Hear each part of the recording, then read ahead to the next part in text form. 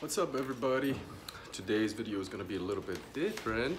What I want to do is basically talk about canister filtration. Anyway, everyone's familiar with those options, and that's a great option nowadays. You know, the technology has caught up with some of the hobby, and to have the canister filter and employ one or two is a great option versus sump pump or any sort of equipment filtration, sponge filters that you have to employ otherwise to keep your water clean.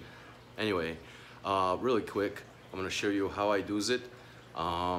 Sure, many of you are familiar with it, like I said, but I put a little spin on it, and also some couple of, what you would call it, DIY tricks and budgetary tips. Let's call it that. All right, so let's get to it. Okay, so here we are. As you can see, I'm working with the SunSun 704B, the UV light and all that stuff. I even upgraded these UV bulbs that it comes with to the 12 watt instead of 9 watt. It is. See, it comes with a 9 watt UV light that's supposed to kill the algae, and it does a pretty good job if you run it at night, not just 24/7, but I'll explain that later. Anyway, so this is it. It comes with some of the media already in here, ceramic, not even balls, but like some sort of ceramic media, and what it seems like carbon, activated carbon pad, and each one, and even a coarse one. So this will be the very bottom. So most of this you'll actually keep for now, because like I said, these come for about $96 with the media on eBay. That's where I found it. And yeah, plug and play. Obviously I upgrade mine. I call it an upgrade, but I certainly changed this up a little bit to my liking, and sure enough I went with the lava rock as well. And like I said, I upgraded this 9-volt light to a 12-volt. Why not? Anywho, another helpful tip, I'll show you in a minute why I chose to go again with the 704B instead of anything else. The output is pretty good, 525 gallons per hour. It does its job, and the price you can't beat in comparison to some of the other better sort of whatever canister filters out there, which can range from anywhere from $200 to $400. So 96 bucks, and it does a pretty good job even on a messy piranha tank. So let's get to it. Okay, so here we go. So there's a few things that I do different with this setup. As automagic as it may be, it also isn't the optimal. Like I said, you could settle for it and use it right away out of the box, but you can also take your time and make it better in just a few minutes. So here's a light bulb. I really don't need it yet because that one is already in there, all plugged in. Next step is basically these things. It's the ceramic things. I mean, it's just a bag like this. So it's going to occupy like, some part of it. I don't really use these, and I'm not going to this time either. I don't know why. I just, I don't trust it as much. I might keep these little balls just for fun because they create some space and whatever, and they do have some, surface for bacteria to attach and whatnots. But in addition to that, I use lava rock. Now, this is barbecue style lava rock. There's big and small pieces in there. If you feel like smashing stuff, go ahead, hammer and smash stuff up, and definitely rinse it out, and then fill the trays, and I'll show you basically how I do it as far as which, goes in first, which goes last, and why. All right, there's still a little bit of moisture, and like they say, they test them before they send them out to you, make sure they don't leak. However, there's a tip that I'll give you also that I found useful each and every time during assembly a new one. Once you get it going, it's all good, but the first time around, this son of a gun may leak on you, and that each one leaked on me. Easy quick fix, but I'll definitely show you why and how. Okay, right, last tray. So I'll probably use this carbon, not bad. I'm just gonna add one more bag that I have. Simply, I use quite a bit carbon on the top because, you know, like I said, the amount of fish I have and the amount of whatever waste they produce and everything else, the carbon comes very useful. Alright, so the next step, also polyfill, very useful, very helpful. I was lucky enough when I purchased the other tank, this guy gave me a ton of this sponge he's got, which is also basically pretty decent sponge that you can cut these pads yourself if you choose to, and I do create a super thick layer that goes at the very, very top and with carbon basically, and that's my final, you know, stage. There's 5 of these, final stage of filtration. The very first stage, once again, I believe that's in here. Yep. The very first stage is here, which is this blue sponge course. It's very good. It just traps the big stuff first, you know, any like little branch particles and such, which doesn't necessarily ruin the, you know, the pad. These pads will become crap after just a few days, but they're already here, so you can give them a run.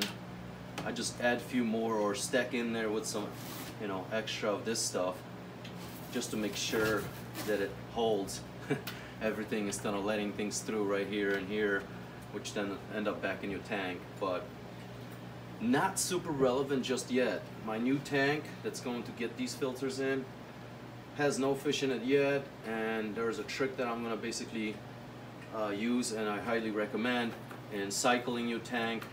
And once again, that just goes into more or less the DIY, you know, on the budget modularity sort of thinking. So here it is. Let's get this going. Like I said, I'm just gonna add some more stuff here and move these pads around a little bit. So I'll show you how this goes. First, I gotta wash the lava rock. All right, so I got the lava rock all washed up. Yeah, I kept all the big pieces too. You know, to fill all these trays, one bag is probably gonna be close to being enough. So here's what I do. Once again, we're going back to the very first tray, which is this one. I'm keeping this blue pad downer, that should stay. Keeping this as well, you know, to trap some of the next whatever phase particles and whatnot. And thinking about adding just one more or making my own out of polyfill. Once again, already here, use it up. In a month or two you can change it, upgrade, you know, do whatever to make it better. Okay, so this is the first one. It'll go in like that. It's not overly packed or anything like that. I can drop it in there. Just want to make sure I'm putting it in the right place. Okay, next one, some bio balls and stuff. You can keep that pad in there. You know, I actually kind of recommend keeping that first pad in there. And now you can add some of these balls. You know, I use some of these big ones or some medium ones actually. Big ones are gonna go to the next tray when I'll explain why. And here, that's just adding, you know, obviously a layer already. All right, like I said, try not to overdo it, and I'm probably overdoing it already.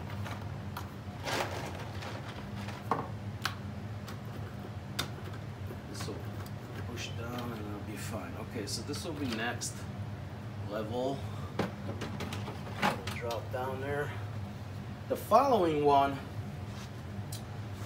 got some big ones. No pad. I'm just going straight directly from here to here as of one double level of lava rock serving the biological media purpose, because it's a pretty big canister and I can employ a lot of these pads, but having this bio, you know, creating a real natural and functioning ecosystem is not just about having clean water, it's about having the right kind of live water.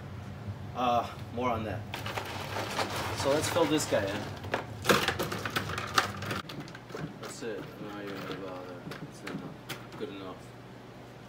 So, another set. Getting to in place. So alright, so that leaves us with one and final tray. Then the lid. This is where the carbon comes in. This is where I add one of these, and that's what I'm going to show you how. Just quickly cut out whatever, or you can stuff the polyfill in there as well. I'm going to take a break because my back is ripping. Okay, I decided not to rinse it, but it'll rinse itself, so to speak. Anywho, alright, so here's the first one, first pad, which is again what they supply you with. Then I'll take this and simply cut off a piece that I know I'll need, more or less based on the size of that filter. I mean, it's kind of weird working like this, but whatever, we'll get it done. Alright, I got a piece of this sponge, and then what I'll do is I'll take this pad out, place it just like such. And then cut out more or less that shape, but leave myself a little extra. I want that extra to become, you know, that snug, tidy feel that I'm looking for inside the canister. So no need to be really precise. This little hole, obviously you're gonna need it, otherwise you're gonna fight real tight. But what I do is, again, just make a snip right through the middle like that and tear a little bit, and believe me, this will now become even a tighter, snugger, whatever fit around this. Don't need to cut these out. This will just basically kind of give in, you know, to these little posts. And you have yourself a pad, extra pad. I'll just do it this way so this comes out nice and even. Let's see how it works.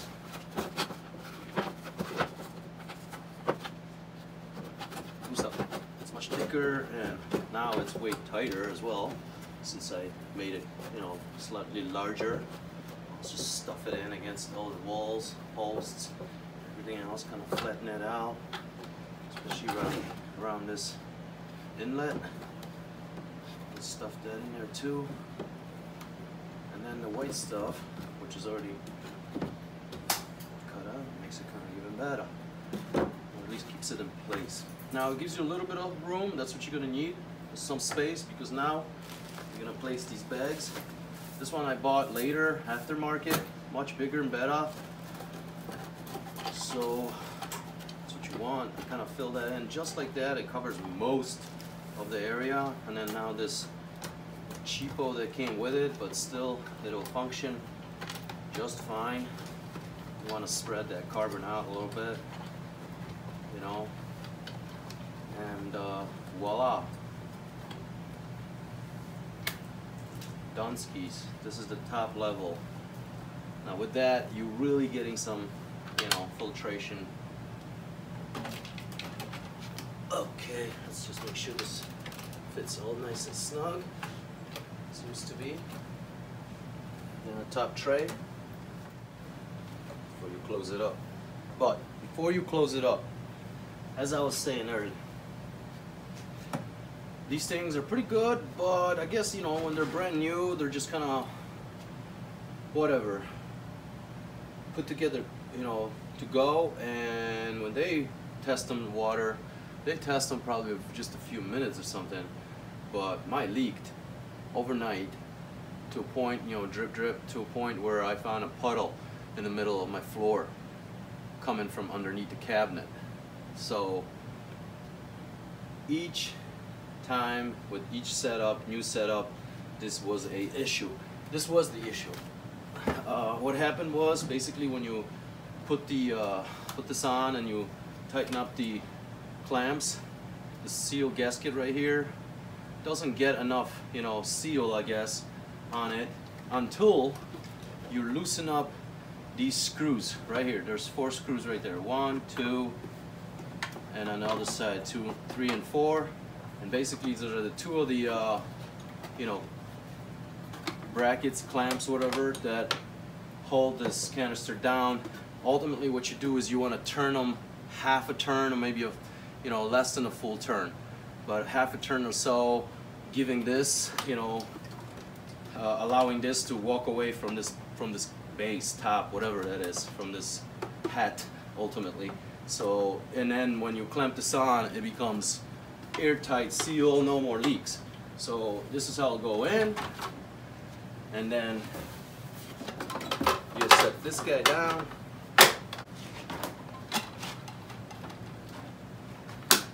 One, two. Sorry, I'm probably blocking it, but there it is. You can feel that you have to push down on it when you clamp, and that's the whole thing. Maybe it's not an FX, whatever, 6 for 350, 400 bucks, but for 96 bucks this thing will work. You just got to make a little adjustments, and again, it's not rocket science. I mean, to loosen up 4 screws to keep it functioning. So that's that. Basically, this guy's already set up. What I'm going to do now is, fill it with water and etc., and hook it up. But here's what I wanted to show you. Here's the other components that I also will have to attach to the outlet of the canister. On each one of the canisters, I'll have 300 watt inline heating going on that I'll attach. But that's a different part of the video, I suppose. For now, I'm just going to show you a real quick trick. So let's move to the other area. Okay, so real quick tip. Remember I was talking about, working on a budget and such?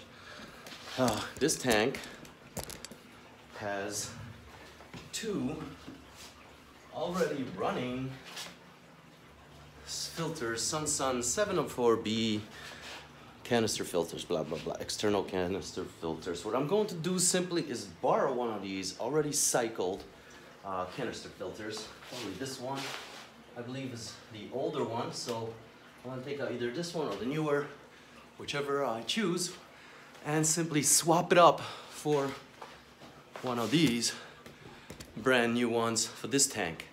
So I'll leave one brand new one in here, which I'm not even going to run yet. For what? There's nothing to clean, and exchanged another one of these new ones for one of these cycle ones from the other habitat, from the piranha habitat. That way I will shorten the cycling time, whatever, from weeks to days, where I could introduce the fish as soon as, just 2-3 days after swap up, and the water will be alive and proper for, living beings to be in there.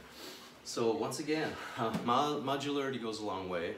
Like I said, when you're working on a budget, so think of it this way. If you're gonna spend the money, why not get the same, and then you have multiple parts that you can use in case one should crap out and the other one, I don't know, you drop or whatnot. Happens. So instead of buying a whole new component, you could just use some of this, recycle of it or whatever. So here it is. Another quick tip, useful tip on filtration and setup.